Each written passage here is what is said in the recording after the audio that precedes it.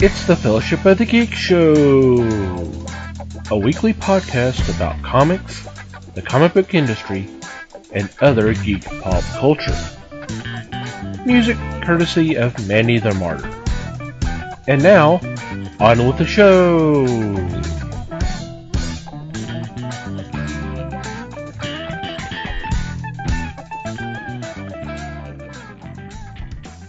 Hey there, everybody. It's the Fellowship of the Geeks podcast. My name is Thomas Schick, and joining me for this episode is Mike Marlowe. Hey, gang. Les Webster. Hello, all. And Liz Newman. Hello, everybody. How are you guys doing? We're back. Yes. Awesome. Happy New Year to everybody. Welcome to 2019. Hope everybody out there is doing okay. So what's been going on since we last spoke, which has been a couple of weeks? It has. Well, I've been doing quite a bit in my downtime of, honestly, prep work for a couple of future episodes coming up. So going to be cagey and not say anything about that stuff, although it has been chewing up quite a bit of my time. But that's in a good way, in a totally good way. The other thing I did was I finally got over to my local comic shop, week and a half ago or so.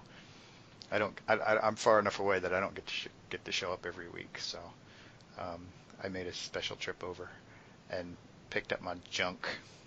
And one of the things I kind of just grabbed off the shelf, because we've talked so much about it on the show, or some of us have anyway. I was kind of curious, so I grabbed a couple of Sitcomics titles. I grabbed the number ones for Startup and Super Suckers, and I enjoyed the hell out of both of them. Super Suckers is the kind of thing that's just kind of right in my wheelhouse anyway. So yeah, I kind of figured that would be. The idea that it's done mostly in Archie art style, I think just adds to the fun. Yeah. That just makes it's just hilarious. It adds I think that adds a level of comedy to it right there by itself. I also kind of got a kick out of the ads. There are interspersed throughout Super Suckers, there are fake ads added into it that are mostly in totally different art styles and for fake products, and I thought it was pretty dang funny. Yeah.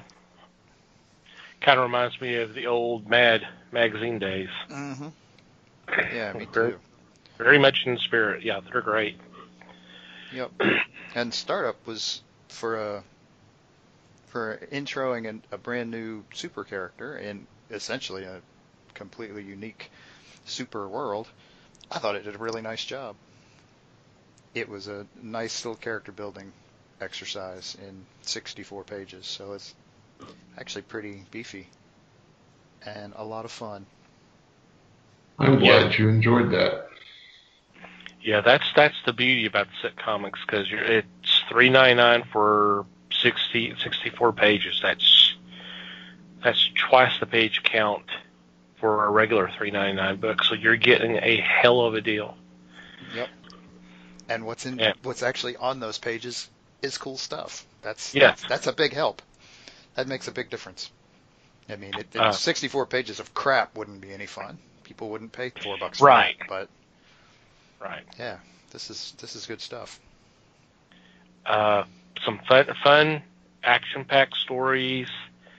Art is done by a lot of industry, well-known members of the industry. Ron Friends, Sal Buscema, James Whitmore, just to name three right off the top of my head. There's a whole hell of a lot more, and more books coming out this summer. Some of them are available digitally now. Matter of fact, I've got recently received Blue Baron 3.1, and I actually need to sit down and do a review for that. but I got that recently, and it was really pretty cool. It's nice seeing it, but the physical copies won't be out until June, as I believe what I was told. But there's going to be some new books as well as new issues for some of the other books that have been out. So you should definitely check them out. www.sitcomics.com, I believe, is the website. We'll re-verify that, and we'll have that in the show notes, obviously. Yeah, I'll put that in there. So cool. I'm glad you enjoyed them. Yep. Well, I've been on vacation, and I got a little reading done because the guys, we went to Natural Bridge Caverns, and they did the cave thing, and I guess at my age, the only time I want to be underground again is when you're burying me. So I stayed on top, and... Dang, that's morbid. Right. Well, my What anxiety... a pleasant thought. The more you go down, you're like, wow, this was formed by an earthquake. What if an earthquake happens again? Or you see where the water lines used to be on the wall when it floods, so it's like, yeah, I don't want to be down underground. Well, it wasn't raining at the time, was it? Jeez. Well, it was pretty stormy, so yeah. All right, fair enough. But they also had this zip line, and I don't know, these little bitty girls would get on there, and they would get like stuck halfway across. So I was watching people run back and forth and grab the rope and pull them away. Instead of just leaving them dangling over the park like that. But when I stayed in the car, though, I read I'm forgetting the title. It was the Christmas DC special. It was like a post-future. Yeah, the nuclear winter. Yeah. No, it was pretty interesting. Some of the stories were, but overall, it was a good read. Yeah, like I said, we've been on the go so much this past week, and then I get home and I still can't sit down and unwind. So, but my New Year's resolution is to get more reading done. I have a stack I've been meaning to get to, so fingers crossed. It's one that makes it. Well, I think the question, and this is, wow, I feel like I'm going off in a rabbit hole here, but the thing you have to ask yourself for that is, what are you going to give up in order to do it? Sleep. That's the question. I don't need sleep. That's not good. Oh, You're going to end up in Natural Bridge Caverns way before you're supposed to then. Jeez. Right. But, speaking of kind of morbid, we made a trip down, because our farm is right outside of Waco, and most of the stuff we did was in Waco this time.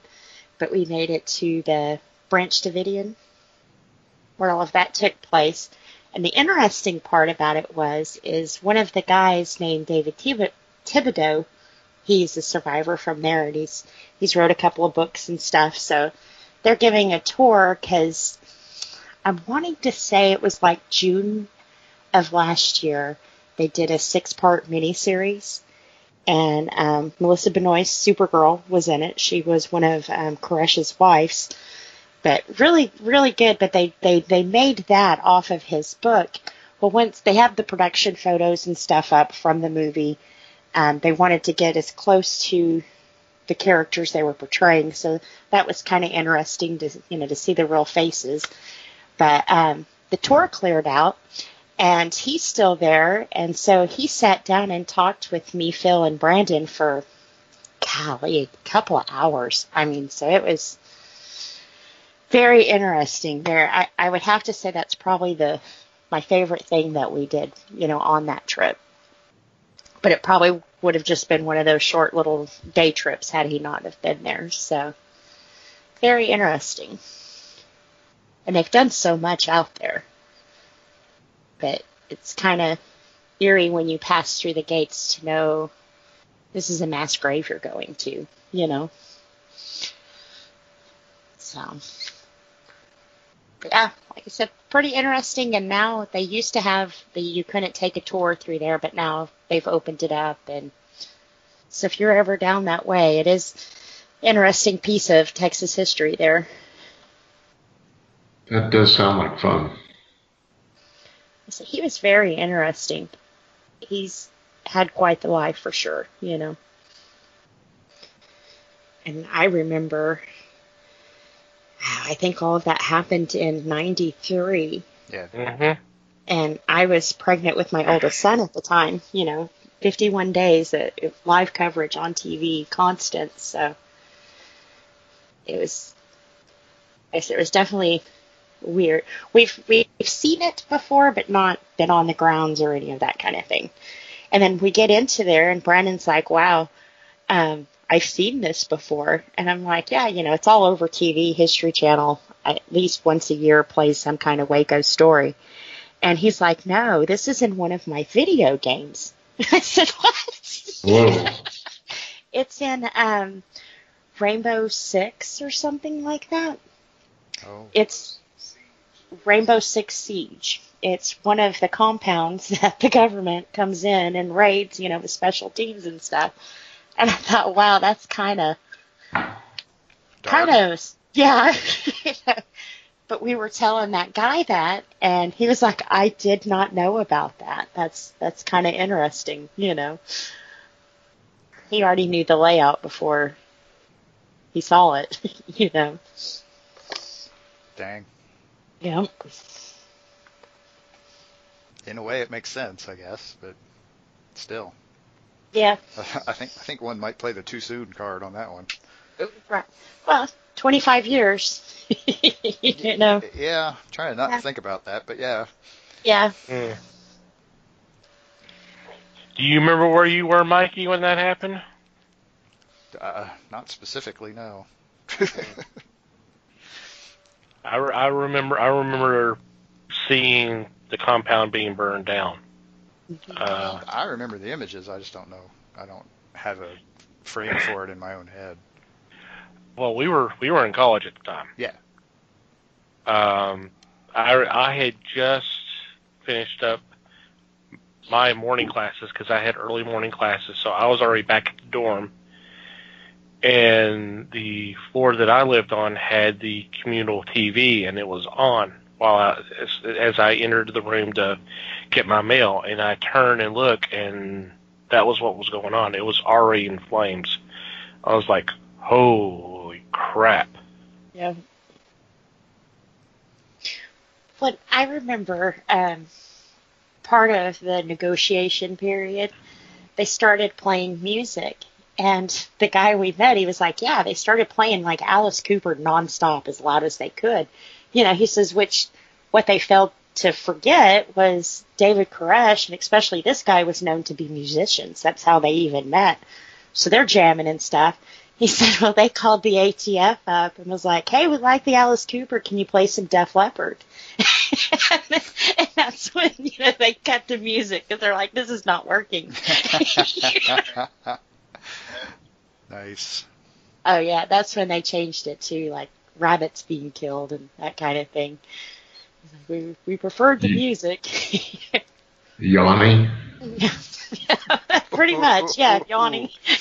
Ouch. Tiny The bubble. little Michael Bowden, you know. Oh, God. That would have got me to surrender, that's for sure. Yeah.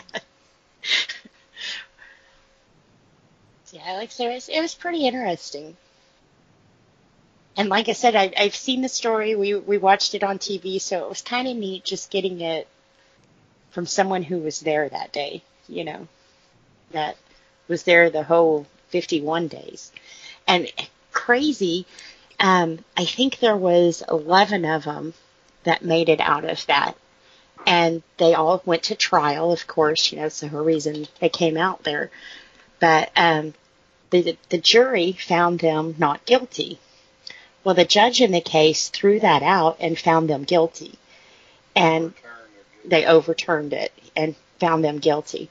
Well, it went through 2 more courts before it finally made it to the Supreme Court. And once it got there, it was kind of like, no, wait a minute. These people were tried in front of their jury of peers, and they found them not guilty. That should have been the ruling that stayed, was not guilty. So they found them all guilty. So then that opened them up where they could sue for civil. Well, the judge that overturned the first, not guilty verdict was the judge over those civil cases. So, Oh God. yeah, Well, that's not they right. pretty much got nothing. So all of the memorials and everything else out there has all been private donations and money from their little tours that they do and stuff. So there was a lot of things that happened there that were eye openers for sure. And he's like, I hate to get political, and it's like, yeah, but it's hard to tell that story and not, So, but yeah, definitely, like I said, one of the best things we did. And then to lighten the mood, we went to the Dr. Pepper Museum. Oh, yeah. So that's fun. I've been there.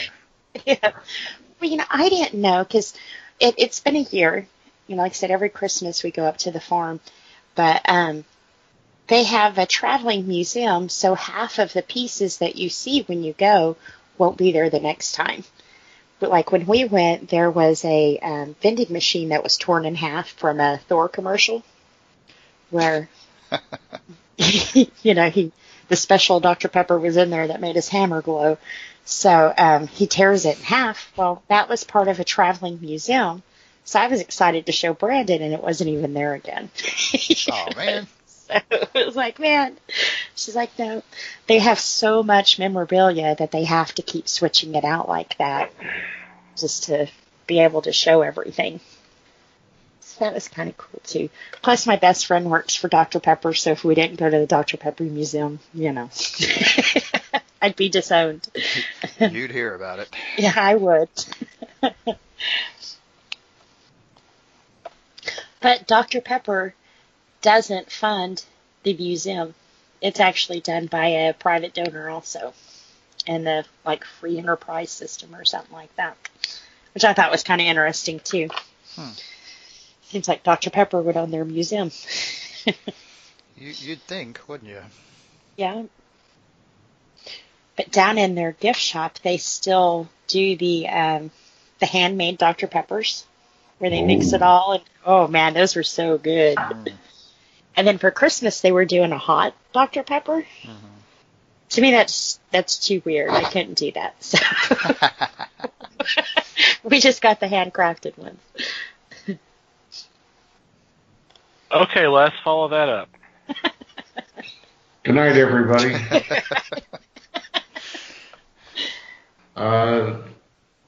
I got some reading done. I picked up several books, one of which was the King Collection. And it's an interesting read. It ties into tonight's topic. And other than that, I kind of vegged. Like I told you folks before, I sat at home yesterday. That is New Year's Eve day, and watched all 6 of the Tin Man movies. I'm a big fan of that series, so I was really delighted when that came on. And I just occupied a chair. My wife said, "I'm going to come back and you're going to be in that chair, aren't you?" And I said, "Yeah, more than likely." And I was. At least you owned it, Yes. I owed up to it right away. She was okay with that. But it was well worth the time as far as I could see it, because I do like that group of movies and wish they would show it more often. Yeah. I agree. I like movies like that. Then again, I've always kind of been a fan of the older stuff anyway. Well, these were fun movies. I mean, they're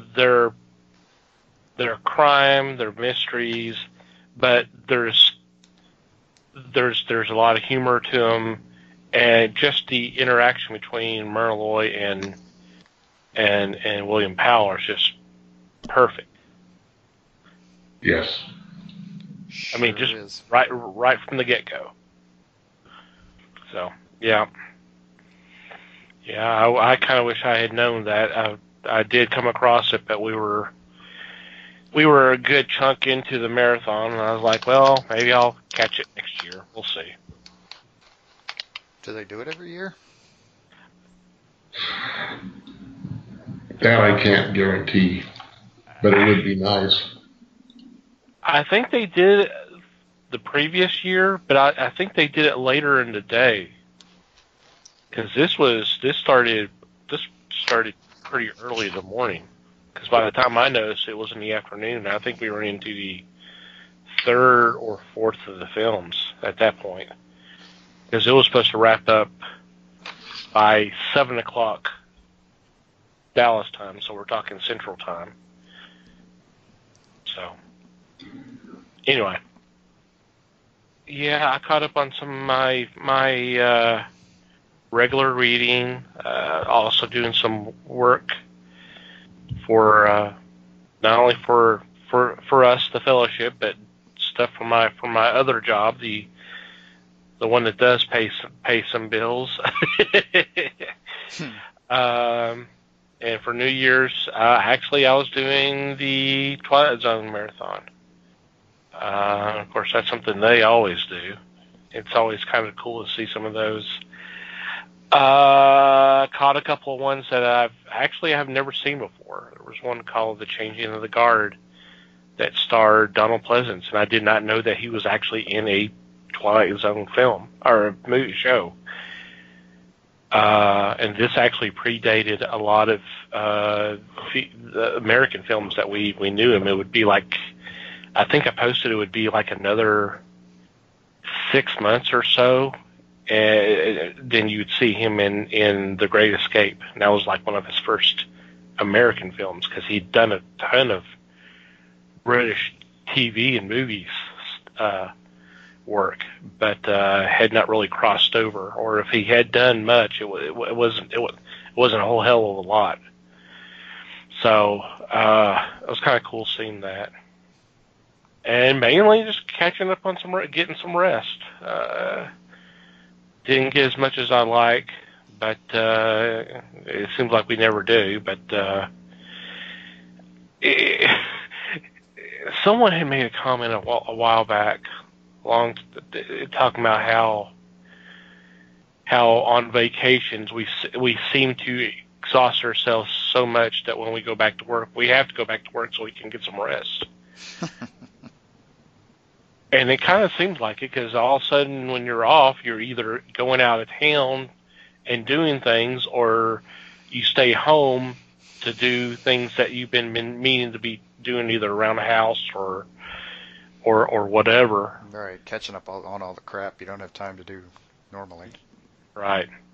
Yeah. So it was a little bit of all the above. But it was a good time.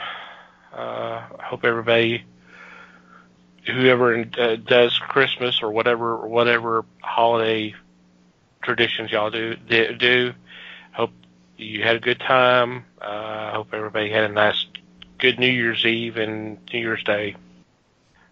Okay, before we get into this week's topic, I want to take a couple of moments to thank the fine folks at Things from Another World for being a sponsor of the Fellowship.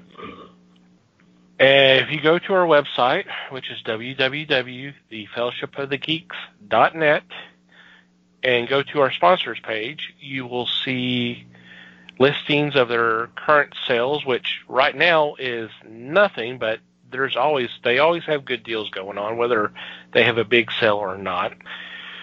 But if you click on that link, that'll take you to their website. There's usually a daily deal. There's usually the Nick and Dent comics, like 50%, that kind of thing. So just go check it out. You click on that link on our website, that lets them know that we sent you their way. And keep checking our website, because we update that pretty regularly, especially if they have some kind of new specials come down. So thank you, Things from Another World, for sponsoring the fellowship. It's much appreciated. Okay. Let's see. This episode drops The 6th. the 6th. So we would literally be almost 85 years to the day that a brand new comic strip hit. And that comic strip was titled Flash Gordon. And it's adventures of, which I did not realize this in the first place, that he was a polo player who gets involved with this obviously attack on Earth. And he gets caught up with Dale Arden and Dr. Zarkov, and of course battle Ming the Merciless constantly. This was King Features' response to Buck Rogers, which had been out sometime earlier. Yeah, it was like 5 years or so earlier. Yeah, something like that. 28 or 29. Right. And apparently this was done due to the fact that they actually tried to obtain, if my research was correct, that they tried to obtain rights from Edgar Rice Burroughs to use, one would assume it would be John Carter, which they didn't do, so they basically kind of come up with their own version.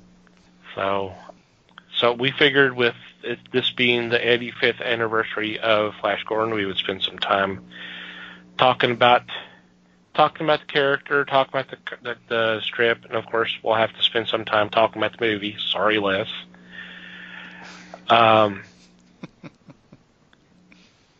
So with that, I will open the floor and let someone start off our discussion.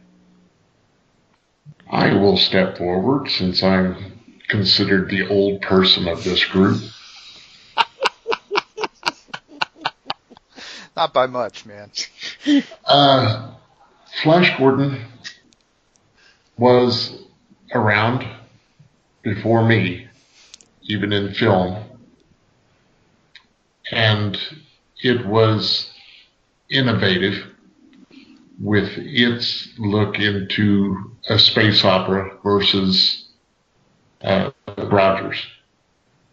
This one had a main villain and had Flash travel to other worlds to set up a defeat system for Ming the Merciless. I remember reading segments of it in reprints, and Alex Raymond, the creator,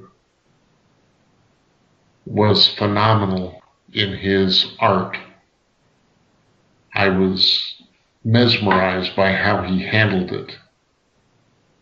I had mentioned earlier I was reading the King collection, and the way it tied into Flash Gordon was one of the characters in this collection of new stuff. This was a story that was done within the past 8 years, I'm sure.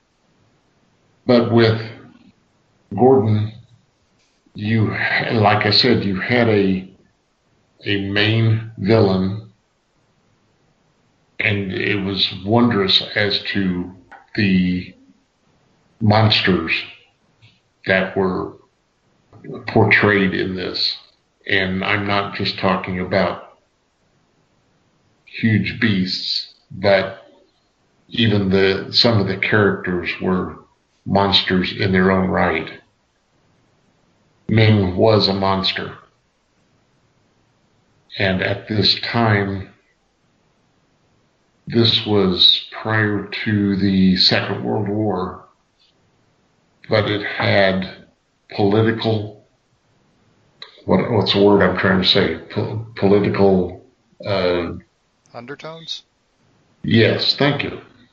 There were political undertones there, and they weren't as flagrant as comic strips became during the war. But you could see how people were oppressed, people were under the rule of tyrants, and in the financial, this was after the crash, correct? Crash was in 29? 29, yeah, this started in 34. So this was also some way for the public to get outside their lives. They were able to reform their lives, but this aided them by taking their minds off some of the brutality that they found in those times. This was released prior to Superman, was it not? Superman was in 38. Yeah. That sounds right, yeah. So this was prior to that. This was a long-running comic strip, and it was big full-color page, or not full page, but sections of the paper. And it just was one of the strong points that King Features had.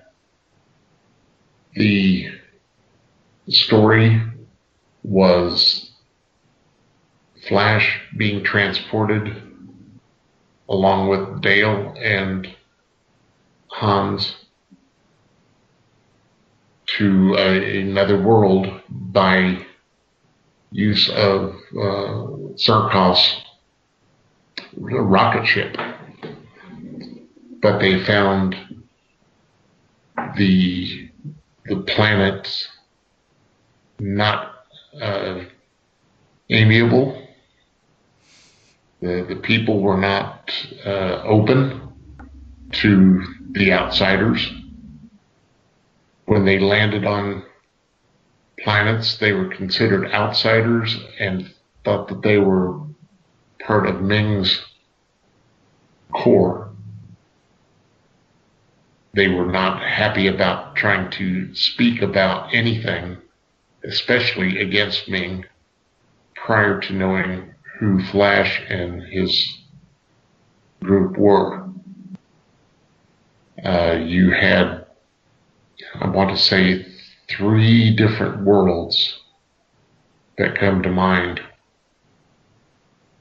And in each case, Gordon and his compatriots had to show that they were not one of Ming's cadres and were able to set traps for Ming's troops. And in so doing, they were able to defeat them.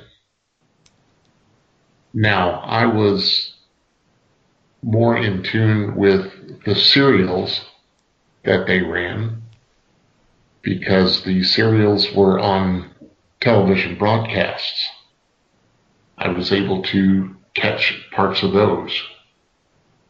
And being a kid of the 50s, space travel was always on your mind. I was always thinking about going to the moon and beyond because it was something different, it was something new.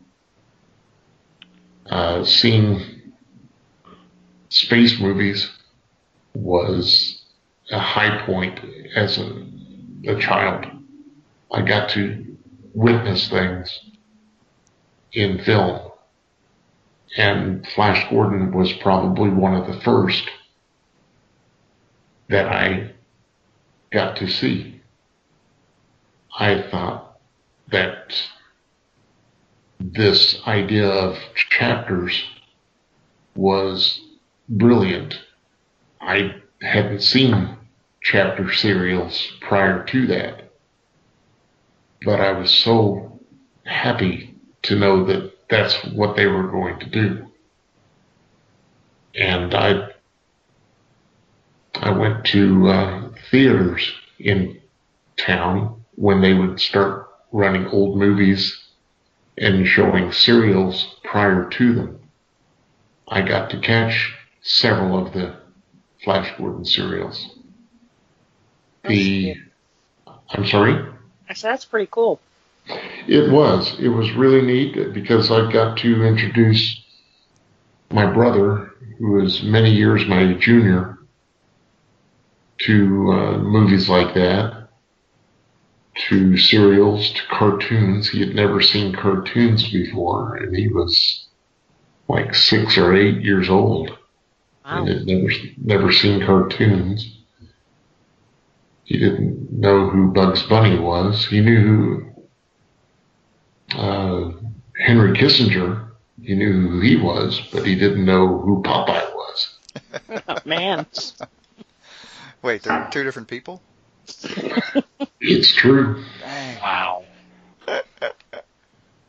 But Flash Gordon was really a big point in my life as far as establishing the reality of space travel. It wasn't long after that we did send a man into space. Although it was a very small, short flight, it was something that was accomplished. And the Americans were obviously the second to put a man into space. But the space race was on then too. If I could, and I know that there are collections of Gordon, I would love to find all the volumes of that and have them right there where I can read them at any time. Like I said, with Raymond's artwork, it showed new things that could be accomplished by comic strips, including a space opera. Buck Rogers was the same way, but I was not aware of Buck Rogers at that time. And I just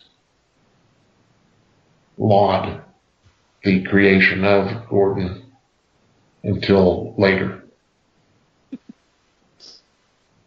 So I'm going to step away now. Yeah, see, I find this interesting because, and I this is gonna sound way more snarky than I mean it to, but I mean the idea that this started in comic strips in a newspaper. The thing that we have to remember, and I mean this is for a lot of people, newspapers were a much bigger thing back then. Mm-hmm. I mean, newspapers are almost dead at this point. But back in the 30s, that was they were way more important, and there were a lot of them, and they were all over the place in terms of whatever message they were putting out. A place like King Feature Syndicate comes along, and they're the ones who are basically controlling the comic strips. I want to say there was one other syndicate that did that, and I can't remember the name off the top of my head, but I mean, there were really not very many players in that field, and they were called a syndicate because they did what they called syndicating. The newspapers basically would pay King to get the strips to run in the newspaper. That kind of still goes on now, but it's not as big a deal because newspapers aren't that big a deal. But the thing you got to remember is back then there were a lot fewer sources of entertainment. I mean, you had movies, which was great, and they were very popular. You had radio, which was which was way bigger then than it is now for sure. There were a lot more people were into that. And other than that, you had newspapers, and I guess you could count live theater, and probably should, because a lot more of that was probably going on at the time too. But so, this is a way to get essentially comics in some form or fashion in front of a ton of people, in front of way more people than you would think. And it wasn't just kids reading these things. This stuff some of it was aimed at adults, and Flash Gordon was one of those that was, I don't want to say it was like racy or anything. It wasn't, but they were grown-up stories in a time when that wasn't as big a distinction. And this was a big source of this, and I almost hate to use the word because it's so controversial at this point. It was a great source of escapist entertainment. And I don't think that's a bad thing. A lot of people use that term in a negative sense. I disagree. I think it's a very positive thing. I think we need to get away from things that in our lives that are bothering us from time to time. And this is also, again, the late 30s. This is a time frame in which science fiction was kind of starting to be a thing. It pretty much didn't exist before Jules Verne, and he would have been, when was he was writing stuff at the very end of the 1800s, like in the 1890s. And then, H.G. Wells came along a few years later. These were some of the people who were inventing science fiction at that point. And so this whole space opera thing didn't really exist before stuff like Buck Rogers and Flash Gordon came along.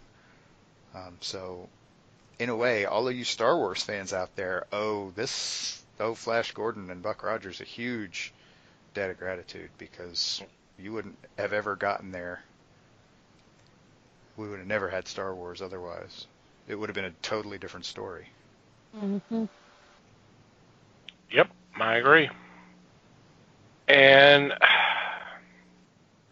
you talk about the form of entertainment. Radio at that time was essentially what TV or streaming services, that kind of thing, or even just being on the internet was today. It's just, people were sitting around the radio listening to the shows,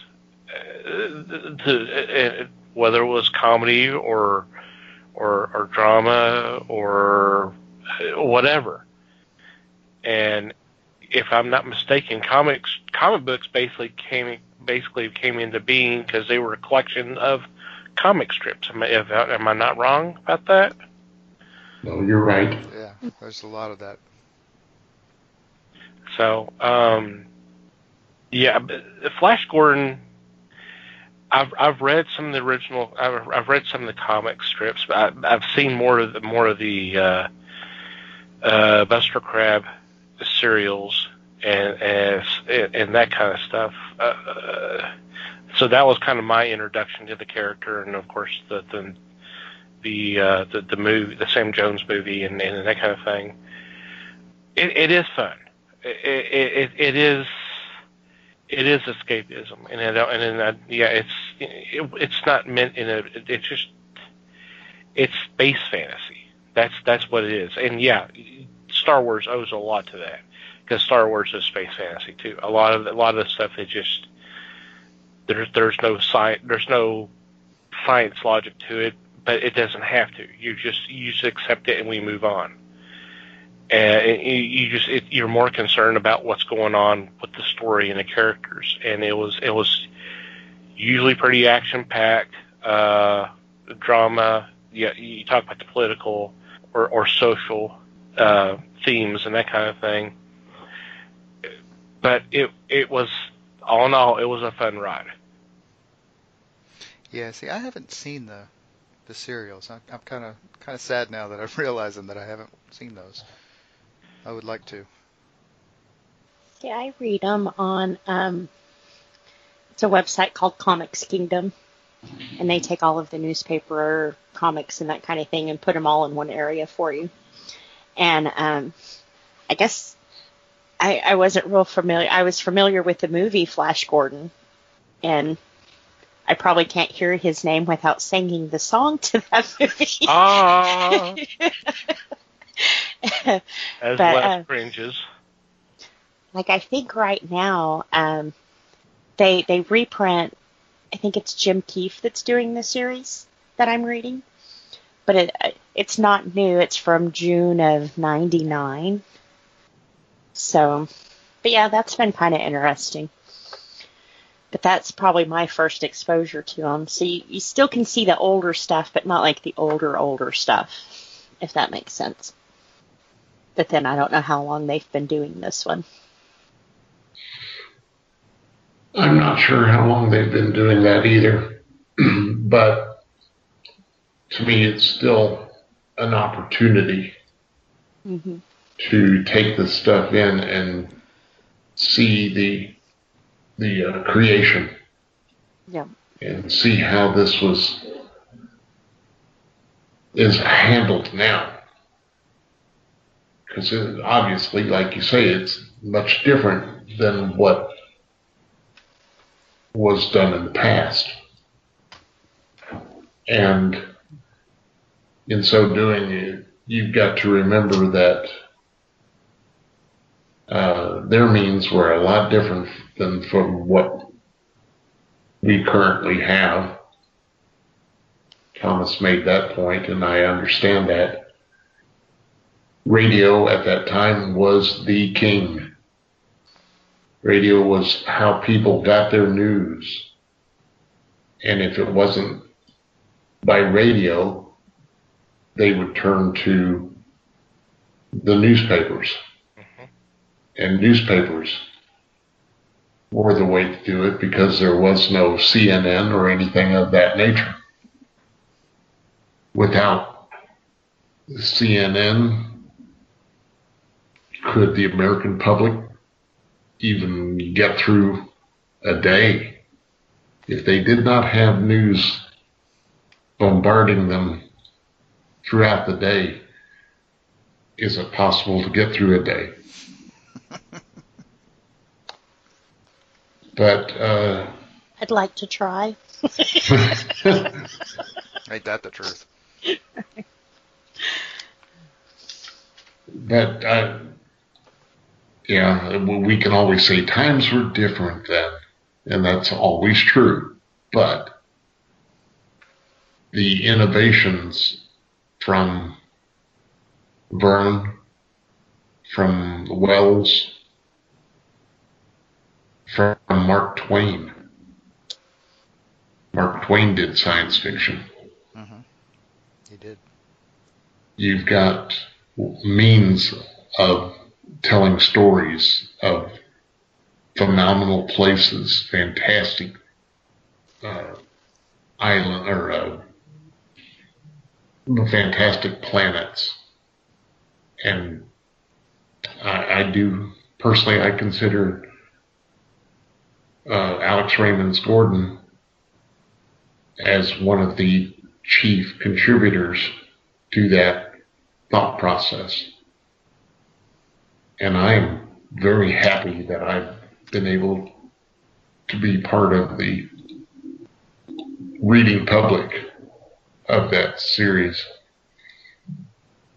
and hope that others will partake, because it is to me, it's a fun way to look at the entertainment of the day. Is Flash Gordon still viable in this time?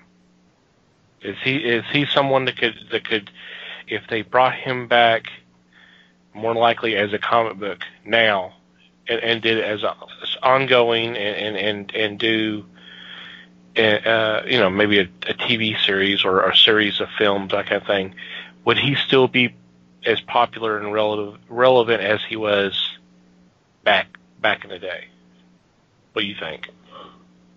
I'm not sure on that one. Like I said, when I read it online, and some of the comments, they haven't dated well,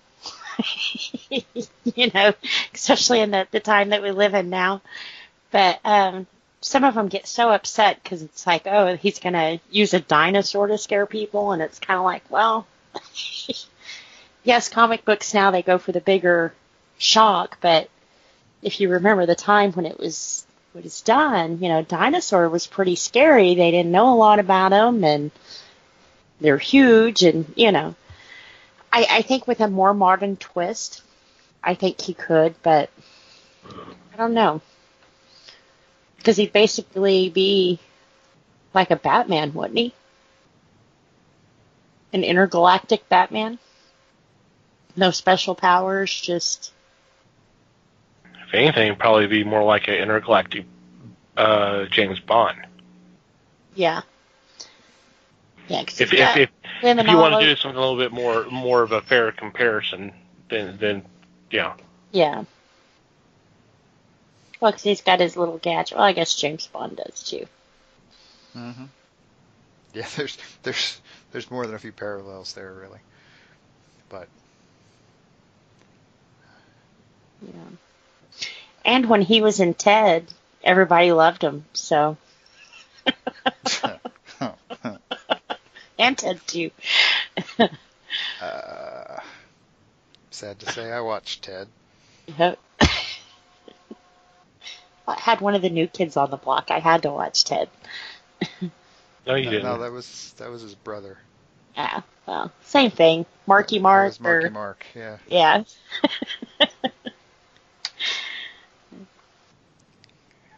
Marky Mark and an animated stuffed animal. Yeah. Just when I was a kid, the thing to have was a Teddy Ruxpin. You put like a Twisted Sister cassette off in that thing. Teddy went crazy. So, kind of nostalgia to see a walking, talking teddy bear. That's what he was supposed to be. That's what the commercial showed you he was going to be. So you were pretty much the target audience for that movie then. Oh, yes. I was. Yep. Those movies, sorry. There was a second one. Yep. Which they played at Christmas, so. Did they? 1 and 2, back to back. I don't recall those being Christmas movies, but anyway. They weren't. It's just they have to fill up their station with something for everybody who doesn't want to watch the Christmas porn that's on every other channel. Christmas porn. There's a term. PG, of course, Well, right, no, yeah, not literal porn. That's on a different channel, but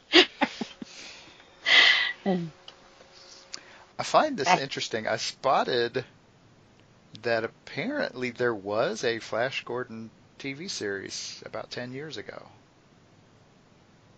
I did not know this. This is completely news to me. But in 2007, the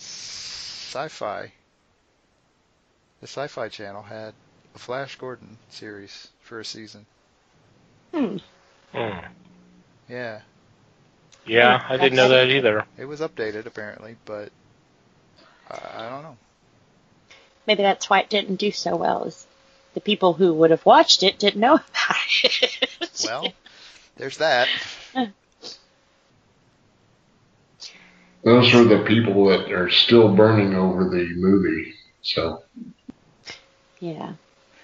Actually, this says that that advertisements had a cover version of that song in the ads for the show.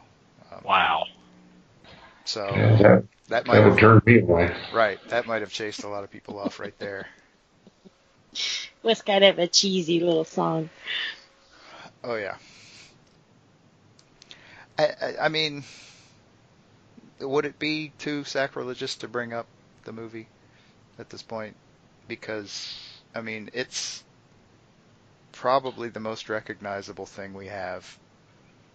It's the thing that most people are going to have heard of. Yeah. And it was, holy cow, was it a product of its time. But yeah, and it had one hell of a cast, really. I mean, Yeah. there's some amazing actors and actresses in that movie. It's just unbelievable. And yeah, it was a terrible movie, as I recall. I haven't seen it in decades at this point. But I remember watching it as a kid and going, man, this is not right. This, I don't know. I mean, I'm like 10 probably or something, 12. And I'm like, this is not good, and I don't know why, because I didn't know anything about movies at the time, or stories, or I mean, there's a lot of things I didn't know back then, but I was like, man, that could have been way better. I mean, Yeah. and like I said, I was a kid. I can't imagine going back to watch it now and try to figure out what's wrong with it, just because I don't really want to spend the time doing that. But You don't have that much time. I it just, yeah, I don't know.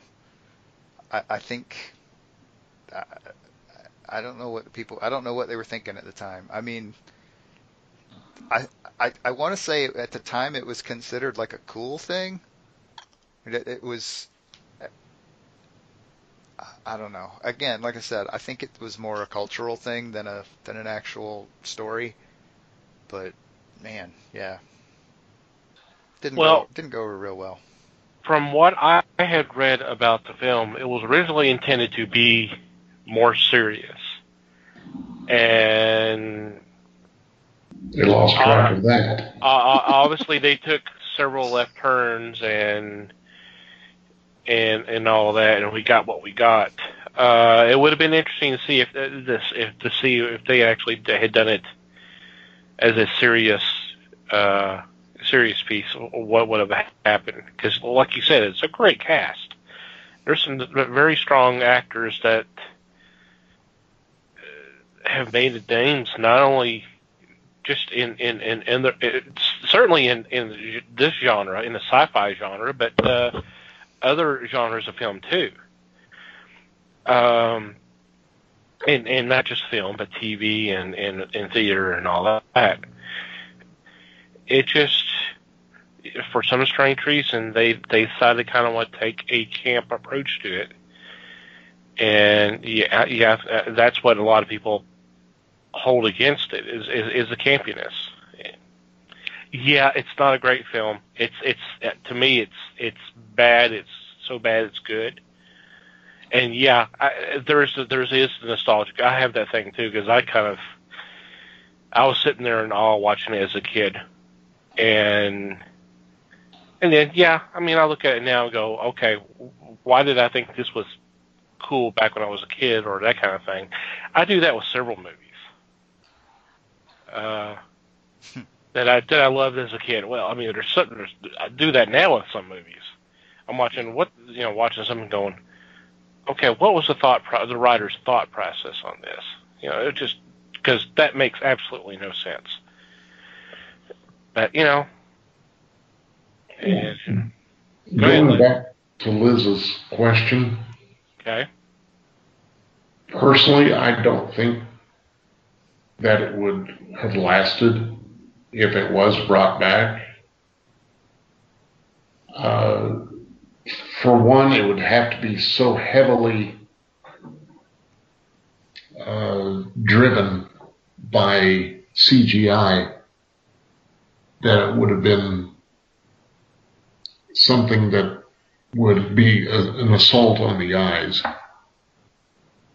Then even the CGI they would use, it could be top notch, but people would thumb their noses at it and just say, this is crap. I don't want to see this. I would love to see a new version of it. I was not that big a fan of the Buck Rogers TV series, but it had some ideas in it. Buck Rogers was kind of the cornerstone for Battlestar, as was obviously Star Wars. But those films were also the brainwork of the Flash Gordon creators. But personally, I don't think that a revamp of the character, because they would have to try to update him to make him relevant. It's like watching, well, like I said the other day, I watched the Thin Man movies, and I sat there going, I'm glad they're not trying to do this, because it did not do well on television when they had that TV series. So I can't see them trying to remake the movies without being in the 30s mindset. If they did it and updated it to the 2000s, no, it wouldn't have come across as well. That's what I also see with Flash Gordon. You can't update everything and get a better product. All of a sudden, the new inventions, the inventions they had in the old series, the old movies, or in the comic strip, exist now. But if you try to update that, then to me, you're overstepping it. I did not see the sci-fi version. Now I do want to see what they did and see how it was handled. Yeah. Are you sure? Yeah, I do. But you know me, I love bad things, right. Except he's like Flash Gordon. So right, a bad movie has to be really bad before Les doesn't like it. Oh. And it was. My question to you guys is: does it have to be updated? Could they keep the spirit of the 30s, the vibe of the 30s sci-fi, but use today's technology and still have somewhat modern stories to tell?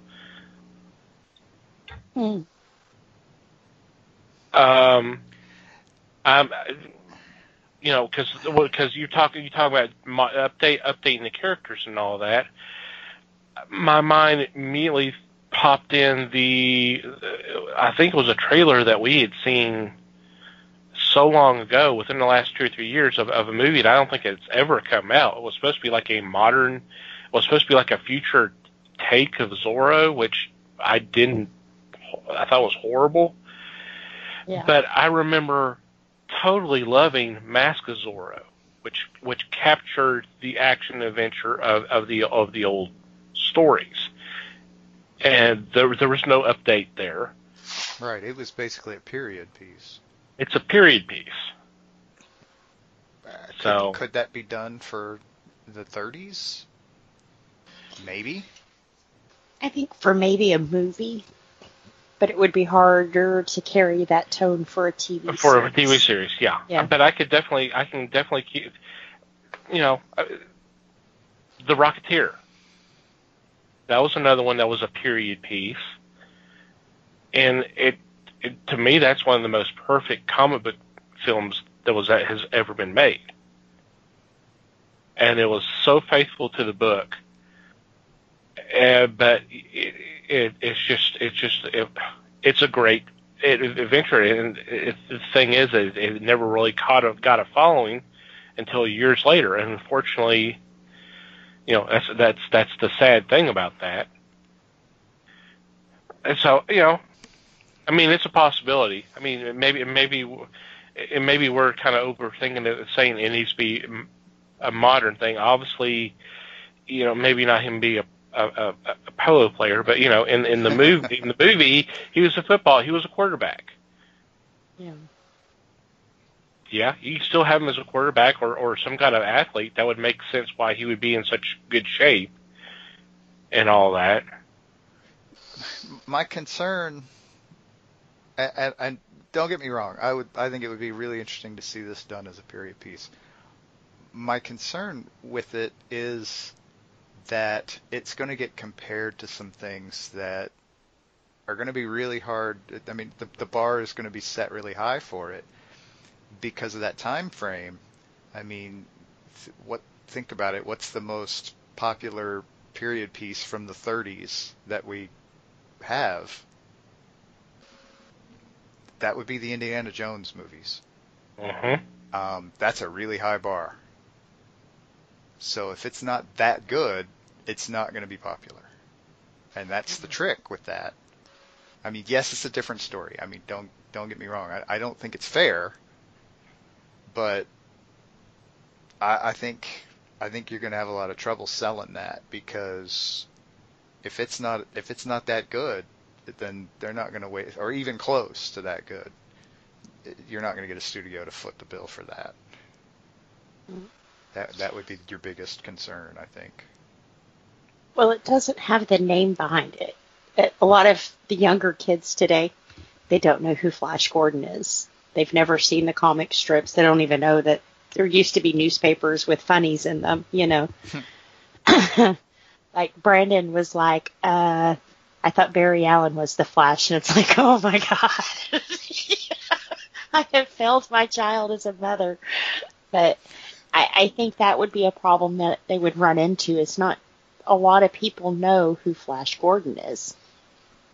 Well, I mean, that's a valid point, but my counter to that was it would be there would probably be more people who know Flash Gordon than John Carter.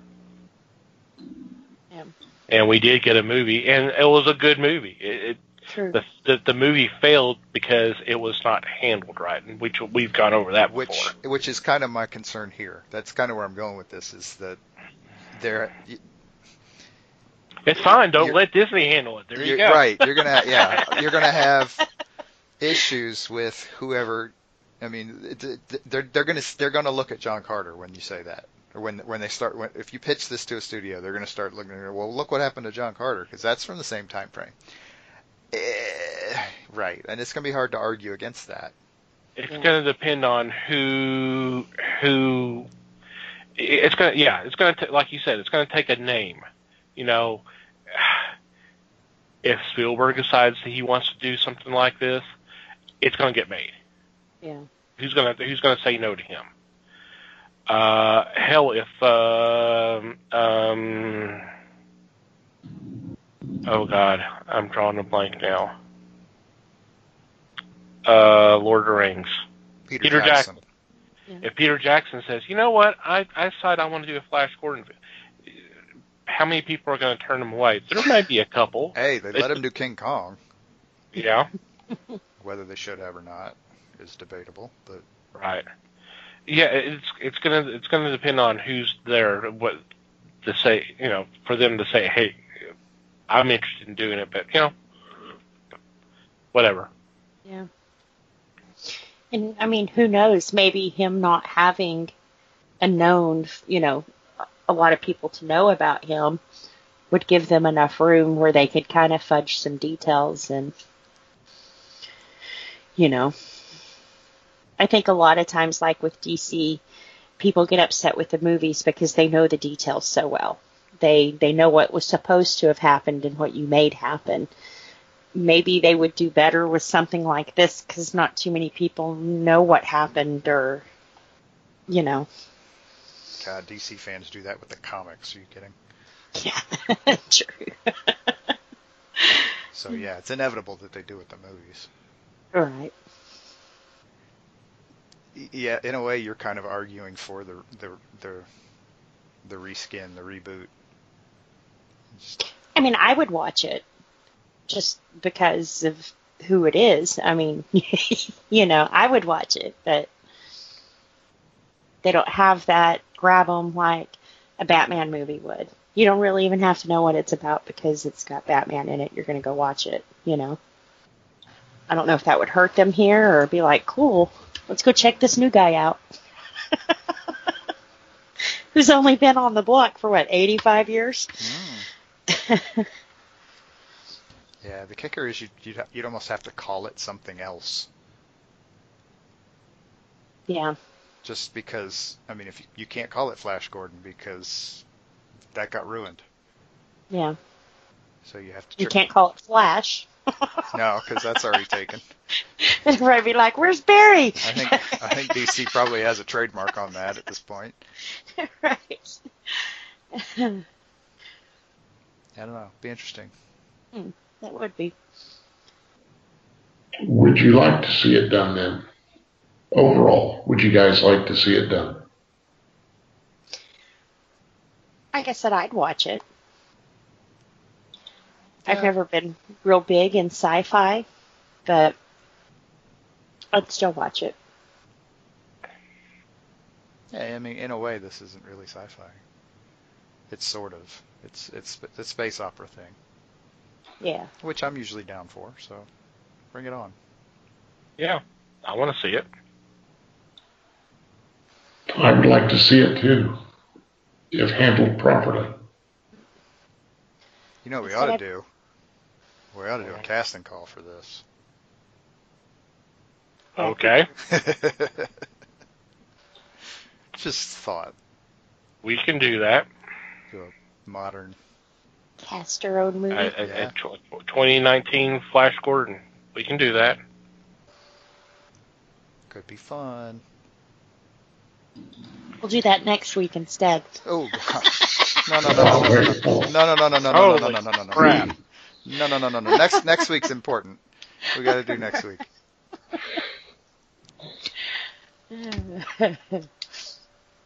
I had to throw my jab in. I'm beginning to wonder if you're maybe not looking forward to next week's topic, but anyway. No, I love next week's topic. Uh-huh. I do.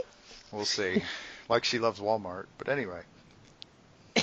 Yeah, pretty much. Y'all know I'm like in Walmart like 3 or 4 times a week though, right? Yeah. Just saying. Don't. I believe you. I even like have the app. I let it take up space on my phone for the app. Wow. Yeah. Well, I'm sure we can work something out about doing a casting call. That would be cool. All right. Well, any final thoughts before we wrap things up and take a quick break? No, I would just suggest that if you don't read a lot of the comic strips, there are a lot of good sites out there where you can kind of see this. I think there's a lot of artists who contributed to this medium that sometimes get overlooked because maybe they weren't put in a book or whatever, or they weren't talked about. They weren't Charles Schultz, But definitely there's a lot of them out there. Some of them cost nothing. But, just some really good stories. And I believe there's a couple publishers who have collected some of the strips. Yes. I'm pretty sure IDW, maybe even Hermes Press has done some. So I would, if this talk of Flash Gordon has got you interested in trying to come up with a collection of some of those, I would definitely check out their websites and see what's available. It was some of the Flash Gordon strips that introduced me to Al Williamson. Love his art, and then he did the adaptation of Empire Strikes Back that just blew me away. Mm. I mean, he nailed the sci-fi art perfectly. That's cool. And then he did some of the Star Wars comic strips too. So Nice. It is. Okay, with that, we're going to take a quick break, and I'll start scheduling where we're going to do our Flash Gordon casting call, and we'll be right back.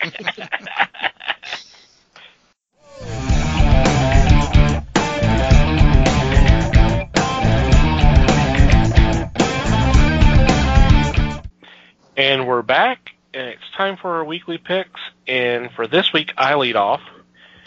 My first choice is from Archie Comics, and this is Archie Meets Batman 66, issue number 6, and I believe this is the final issue. So it all comes to a head. The Cape Crusader and Archie and the gang combine forces to deal with Joker and Penguin, Catwoman, Riddler, and all those who have come to Riverdale to be their criminal selves. This has been a fun book. I hate to see this come to an end, but it's been really enjoyable. Definitely campy, but it's had a nice, right feel to it. And I'm sad to see this go, but I think it's done well enough that maybe we can get a sequel. Who knows? It's been a blast. It's very tongue-in-cheek, and that's what is enjoyable about it. Mm-hmm. Yeah, I'm sorry to see it go, too. Alrighty, Les, you are next. All right, for my first one, coming from Titan Books, is The Chronicles of Hawkmoon, Volume 1. This is a collection of 2 stories of Michael Moorcock's worlds. And in this, you've got James Cawthorn as the artist, and this is really exquisite work. It's been a long time since these have seen print, so to me it's going to be well worth the time to take up the adventures of Dorian Hawkmoon and just sit back and enjoy the read. The characters that Moorcock has created really do come to life in this.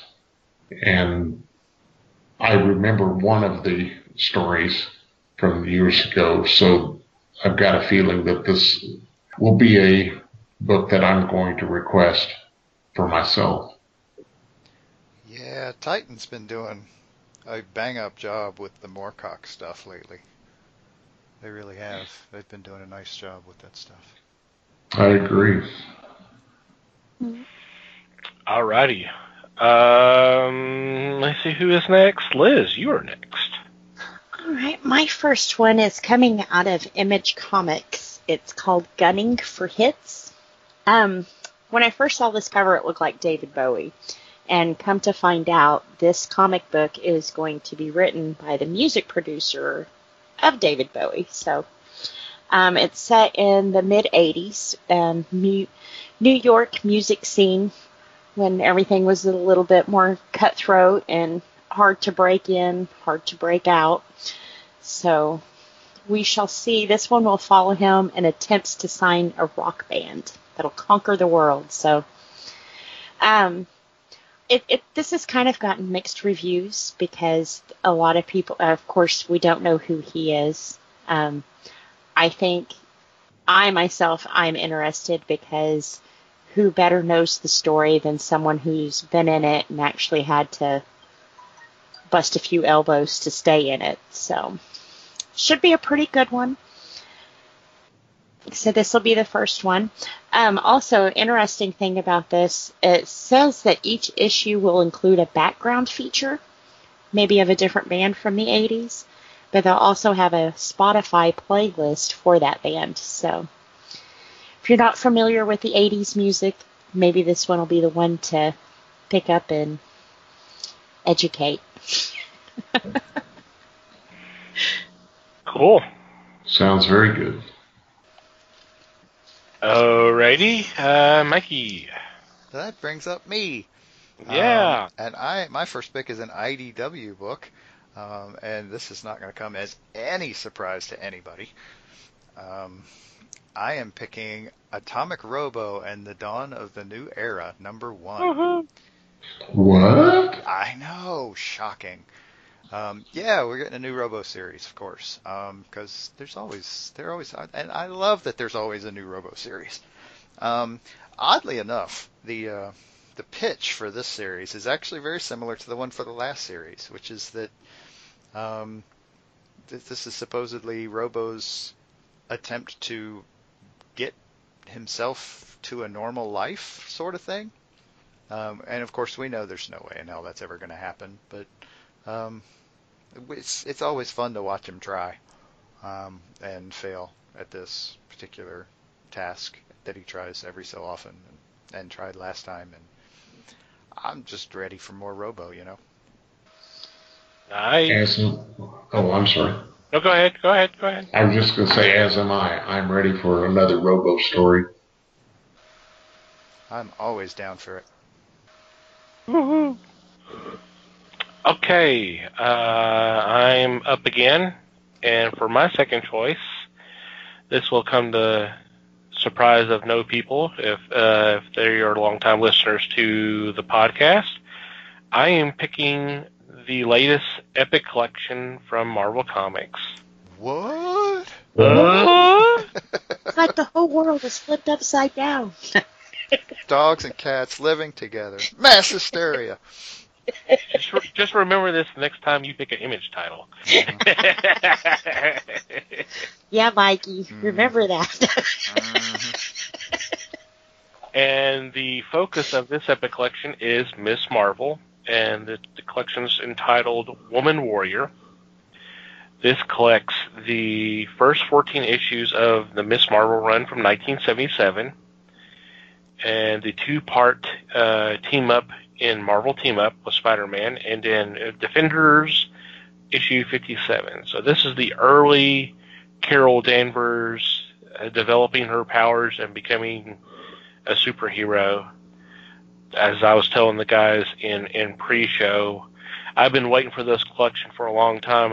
I wondered why they have not reprinted the 70s material, because they've been keeping the books from the last 20 plus years in heavy rotation. That I was wondering why they were kind of staying away from that. I guess they were waiting for this time because we do have a movie coming up here in less than 2 months. So a nice little primer for those who would love to see where this all began.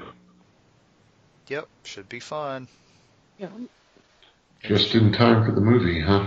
Mm-hmm. Just in time for the movie. Interesting historical stuff. Alrighty, Les, you are next. That's back to me. I'm going to go to IDW and talk about the Unknown Anti-War Comics. According to this write-up, a few comics portrayed the horrors of war, but no blatantly anti-war stories were known to exist until now. This is true.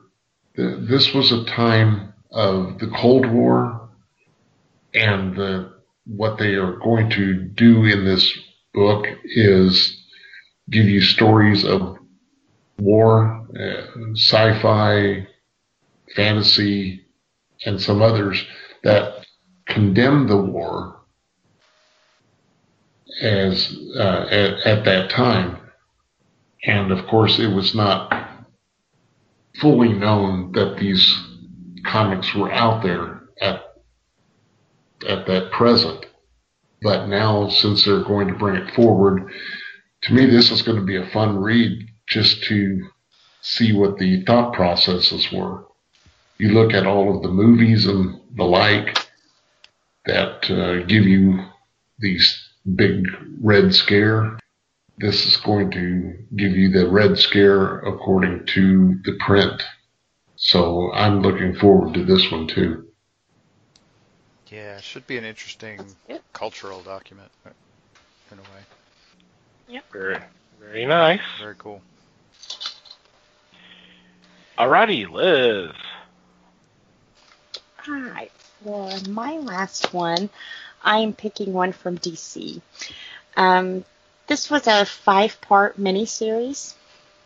I guess I should tell you the name, Absolute Flashpoint. Back in 2011, this was a 5-part miniseries.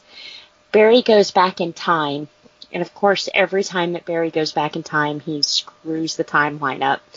So this one, he comes back, and people who were his friends weren't. Villains who used to be villains weren't. So he kind of messed it up. But the main thing that's going on in this one is he has put the Amazons against the Atlanteans. Is that how you say that? Atlanteans? Kind of crazy, though, because actually my sister, my non-nerd sister, told me, reminded me of this story. So it was kind of crazy that it was a pick this week. But like I said, I kind of forgot that Wonder Woman and Aquaman were so close and that they hated each other at one point too. So definitely good if you like the kind of Elseworlds Flashpoint story to where nobody is who you think they are. This is definitely a good read. Jeff Johns, Andy Kubert together. I think Andy Kubert, there's a lot of the behind the scenes artwork and that kind of thing. They've put a nice little fancy cover on this for this new version. So if you haven't read this story, like I said, it's a really good story and definitely one of those that you probably wouldn't see play out before had it not been an Elseworld or a Flashpoint story. So good story. If you missed it 9 years ago, check it out. I agree. Definitely check this out. It was a good story then. I'm sure it's going to read well now. Mm-hmm. I'd say this is one of my favorites. I think the other one was when Martha Wayne was the Joker. I always like those kind of Flashpoint or, like I said, Elseworld kind of stories. Mm-hmm. Alrighty, Mikey. Okie dokie. My second pick is a Dark Horse book, and this is actually the trade for a series called Modern Fantasy. And this was a fun little mini series. The best way I can think of to describe it is if you know anything about fantasy role playing, D&D, that sort of thing. This is like you just turn the tables, just flip it over entirely. So essentially what you've got is you've got a bunch of kind of D&D character types in the modern world, like trying to live normal lives up to a point at which it all goes kind of crazy. But it's that kind of different look at the whole genre that makes it a lot of fun. It's just a cool little story, and I think it's handled in a way that makes it very entertaining. And I don't think you necessarily have to kind of be into that hardcore fantasy type thing to find it interesting, because, like I said, it's done in the modern world, so it doesn't come across necessarily as fantasy, but it does kind of have the feel in the back. It's kind of hard to describe, but it's really cool. It's a lot of fun. It's got some really funny moments. It's got some drama, some action. It's just a lot of fun. It's got it all. It does.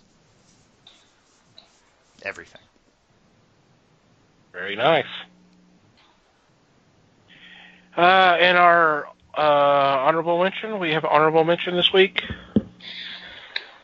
The honorable mention comes from IDW. It's Mickey Mouse, the 90th Anniversary Collection. It's hard to imagine that Mickey is 90, but in this collection you have his best friends show up. That includes Goofy and Minnie, but also Pegleg Pete and Otomo Bleep Bleep. So this is going to be a collection of stories that have been going on for decades. And I'm just happy to say that they are coming out with this anniversary title and to get people to find out about the mouse. He is a legend, and I would love to see him get a little more attention for this event over the next few months. So let's hope that Disney does step up and say, oh, by the way, this guy has been around a while. Cool. That is cool. Yeah, it would be nice. But yeah, it's nice that IDW is putting that together. Bravo to them. They've been releasing his little figurines and stuff in the stores for this, which is kind of cute to see where he started and where he's at today. It's pretty cool. Yeah, watching cartoons from back then is interesting anyway for me. Again, I like older stuff like that. I think it's interesting from a historical perspective and glimpses into the culture and all of that stuff. It's fun. It is. Alrighty. Any special shout-outs or mentions this week?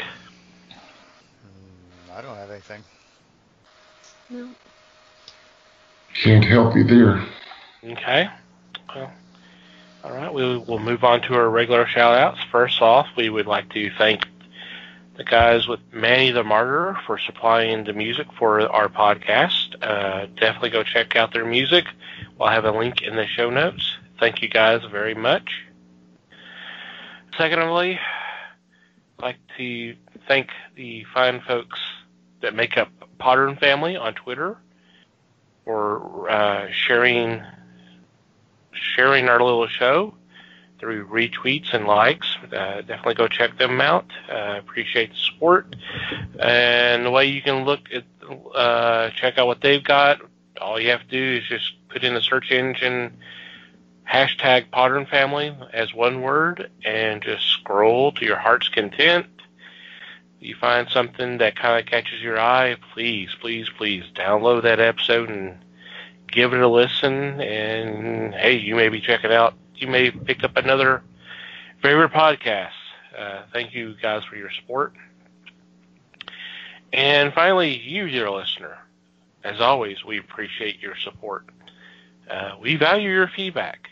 If you like to contact us, if you have a comment, suggestion, complaint, observation, or whatever, what have you, please contact us. We would love to hear from you. And there are several ways you can do that. You can email us at email@thefellowshipofthegeeks.net, or you can go to the website and go to our About Us page, and there is a form you can fill out there. You can follow us and contact us through social media if you so desire. We are on Facebook, The Fellowship of the Geeks, and on Twitter, we are at Fellowship Geeks. And if you like to follow our personal Twitter's account, feel free to do so. Mike can be found at Mikey Geek. Liz can be found at Newman_L, and I can be found at TomTC Geek. And wherever you download and listen to our podcast, whether it's through iTunes, iHeartRadio, Google Podcasts, Stitcher, Spotify, YouTube, it would be greatly appreciated if you would rate our show. And if you have a couple extra moments, a review would be awesome as well.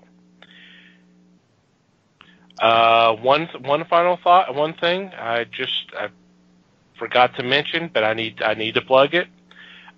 We are having our first meetup. It's going to be Saturday, January 12th, 7 p.m. at a Galaxy Call of Dallas comic book store. That is in Garland.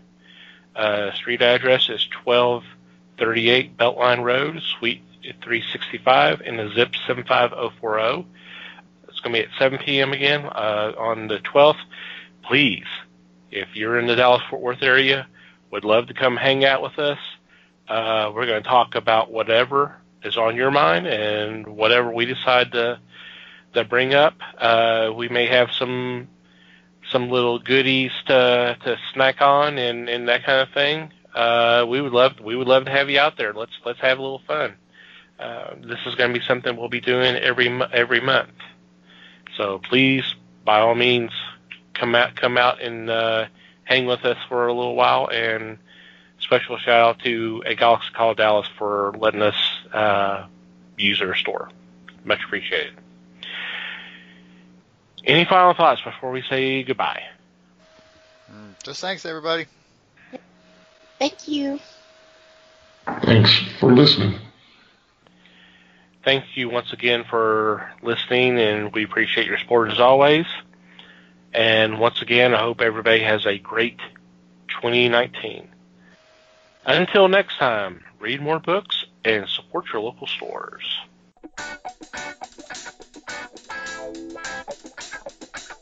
We thank you for listening to the show. Comments, suggestions, and questions can be sent to email@thefellowshipofthegeeks.net. You can follow us on Facebook at The Fellowship of the Geeks and on Twitter at Fellowship Geeks. Until next time,